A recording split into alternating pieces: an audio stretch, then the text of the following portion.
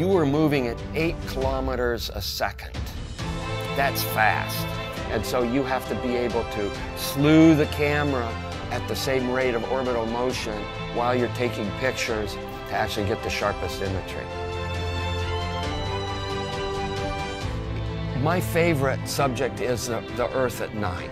Aurora is just amazingly beautiful. It's this glowing upper part of the atmosphere that crawls around like amoebas in the sky. In terms of the star trail pictures, the stars are moving because of the pitch axis of station. The cities move by because of your orbital motion and Earth's rotation.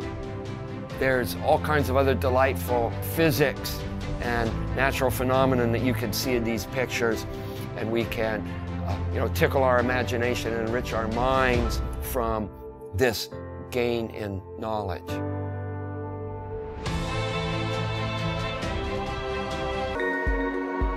Может, потому что если я развеяла слишком сильную скорость, то звезды просто мимо пролетают. Ну, на дневной стороне орбиты мы не видим звезд по той же самой причине, почему мы не видим днем Земли из-за яркого света Солнца. Но когда станция ходит в тень Земли, и мы идем над ночной стороной нашей планеты, звезды видны отлично.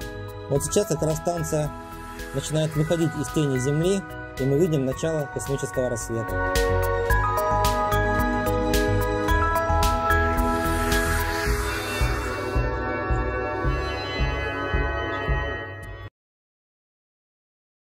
You don't see stars in the daytime on Earth, not because they're not there, but because the atmosphere is aglow with scattered light from the sun. If you take away the atmosphere, the sun will still be there, but the sky goes dark. That's what the folks get when they go to the edge of the atmosphere, and they're calling that the edge of space. But when you get to the edge of the atmosphere is no longer between you and the rest of the universe, and the stars reveal themselves just as they would at night. Since the moon has no atmosphere, then a daytime picture, if you're there in the daytime of the moon, you see a full night sky of stars, even with the sun in the sky as well. Could you tell us something about what the sky actually looks like from the moon, the sun, the earth, the stars, if any, and so on? The sky is a deep black when viewed from the moon, as it is when viewed from cislunar space, the space between the Earth and the moon. We were never able to see stars from the lunar surface or on the daylight side of the moon by eye without looking through the optics. As an amateur astronomer, I'm interested in knowing what astronomical objects can be seen from the ISS. Sort of like a little kid leaving home, most of our glances are back towards Mother Earth, but we do have windows that face the rest of the universe. And I spent some time looking at some actually yesterday, looking at one yesterday, and remarking on actually just your question that the sky is almost white with the light of the universe, with the uncountable number of stars. You can't see the constellations because the sky is just so alive with stars. And what you see is an immensely deep blackness. The sky is almost white with the light of the universe, with the uncountable number of stars.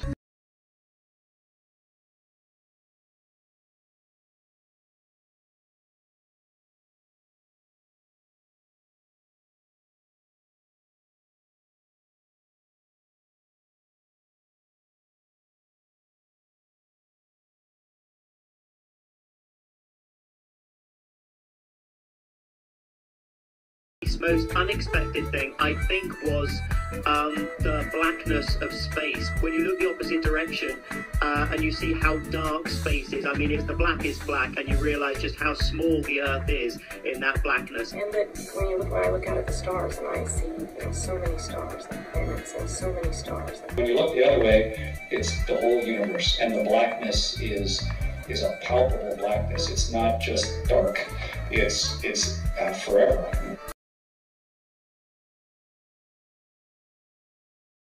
Whilst in space, have you ever looked away from Earth into the black void?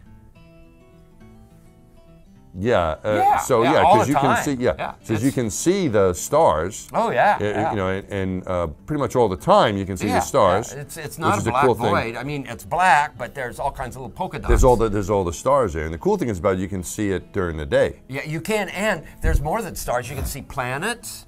You can see moons. You see the gas. Magellan clouds of the Milky Way you see galaxy. The Magellanic clouds. Magellanic. See, I just wanted the Magellan there's a large clouds. one and a small one, right? Yeah. And then you can see the zodiacal lights. Whoa. Those are amazing. Right before the lights sunrise. of the zodiac. The lights of the zodiac. The zodiacal lights. Okay.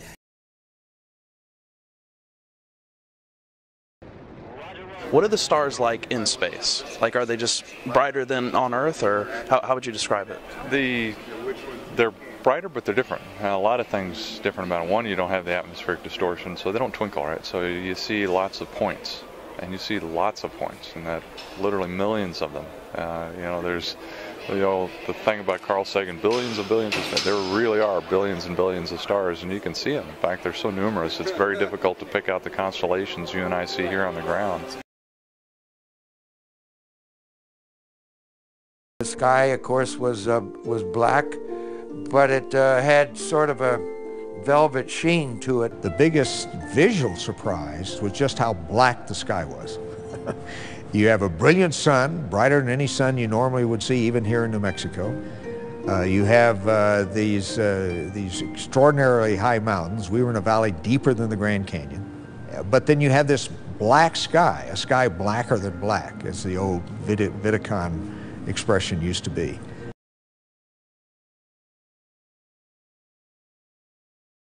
In just hanging there in a vast sea of darkness, and the most frightening darkness that you could ever imagine. I've often tried to explain the difference between darkness, when you turn out the lights and it's dark in here, or blackness. Blackness is the endlessness of it all. It's hard to comprehend. The gentleman at the Johnson Space Center got quite interested in this himself. He thought this was very curious. You couldn't. So to track it down, he actually tracked down a man that worked for 25 years in the photographic department of NASA and put me in touch with him. And the guy actually called me for a chat. Yeah, he said it was a big puzzle when they first went up, that they could hardly see the stars. And he said they started developing specialized diffraction gratings. They started developing diffraction gratings. He said they could start seeing higher order stars, but he didn't know where that went. It became compartmentalized. So anyway, I like to double check on things. So I called up Naval Research Labs in Washington, the Solar Research Center there, and started talking to this guy. And I'm saying, yeah, how come you can't see the stars in space? And he's going, who told you that? He said, I said, NASA. He said, oh, that's some boys down at Goddard pulling your leg. I'm going, no, man, this is like public relations down in Johnson Space Center. He's going, well, I don't know why they tell you that. He says, because you can see the stars in space. He said, and here's my, he put me on to John Bartow, who was his research assistant. And, John was basically up on the first Challenger, and, he's basically payload specialist, so he ran something called Space Lab 2. So, he spacewalked, he was out there. And so I'm talking to him, he's going, yeah, look, he said, the stars in space. He goes, I don't know why NASA would tell you that. He said, the stars in space are they're brighter and they don't twinkle. I'm going, oh, cool, that makes sense. I really appreciate that. Thank you. So I called back my contact at NASA. I'm going, hey, look, man, I just talked to an astronaut, and he told me he could see the stars in space. And I go, well, he's a scientist and a trained observer, and he accurately reported his experiences. They said, but the information we gave you is correct. I think, well, вот такая вот хрень, ребятушки. Проблема даже не в том, видно в космосе звезды или нет. Проблема в том, что вы никогда не получите прямого и однозначного ответа. Одни утверждают, что там тьма кромешная, такая черная, что даже бархатная. Другие же говорят о слепящих звездах, от света которых вы даже старую добрую большую медведицу узнать не сможете. Позвонив в НАСА, вы получите один ответ, спросив астронавта, получите другой. и все будут корректны в своих наблюдениях. Если же вы покажете им это видео с очевидными противоречиями в показаниях, они скажут, что это вырвано из контекста, и вы некорректно интерпретируете слова того или иного. Вас будут кормить такой херней, пока вы не поймете простую вещь. До тех пор, пока обычному человеку не будут доступны космические путешествия, они вряд ли будут доступны, вас будут кормить вот такой вот похлебкой из «да, есть звезды», «нет, там чернющая чернота». Мое мнение таково. Станцию космическую запустить не проблема, что-то там летает. А вот обитаема ли эта станция и выходят ли обитатели этой станции в космос, вот это уже хз.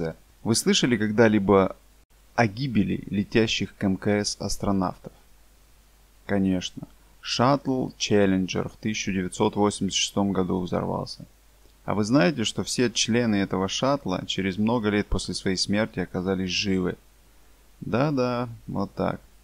Если вам интересна эта информация, на YouTube есть ролики.